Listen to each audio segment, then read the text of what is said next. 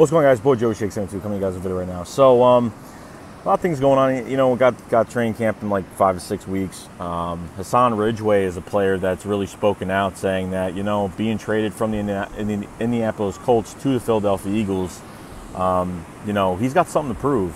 He pretty much said, you know, me being traded to the Eagles means that the Eagles believe in me and they see something in me, and I have something to prove here. I was kind of surprised they trade, they didn't go for, a high pass rusher early in the draft, but I knew as soon as that trade happened, I said they must like that kid for something, because, you trade during a draft for a guy that's 24 years old, has played a good amount of football in the league so far. I think he's only been in the league for, 2-3 years. I think he's had like one injury. But I'm very, as a rotational guy, I think Hassan Ridgeway could be pretty good. I hope he beats Trayvon Hester. I hope he beats Bruce Hector. I'm hoping he's better than both of those guys to get at least that fourth spot on the defensive tackle rotation.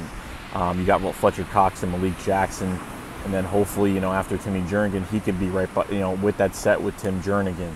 So that's really much what I'm kind of going for with this. But other than that, that's really it, guys. Just chilling out on the beach, just chilling out right now. So yeah, I'll be getting out some videos to you guys. Just been getting some downtime, but very excited about Hassan Ridgeway. The defensive line is just so deep now.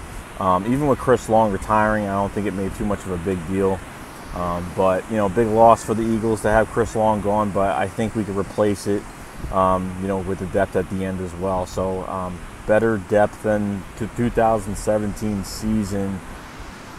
Gotta say, this defense is coming along nicely, and if Hassan Ridgeway could do something, he could be here on he could pretty much get a new contract. I don't know how many more years he has left on his contract. I think he's got maybe a year or two left, most likely. I'll give it a check on that, but I'm very excited. So I hope you guys are too. So you guys enjoy your day. I'll see you guys later. Shake Squad up. Fly, let's fly.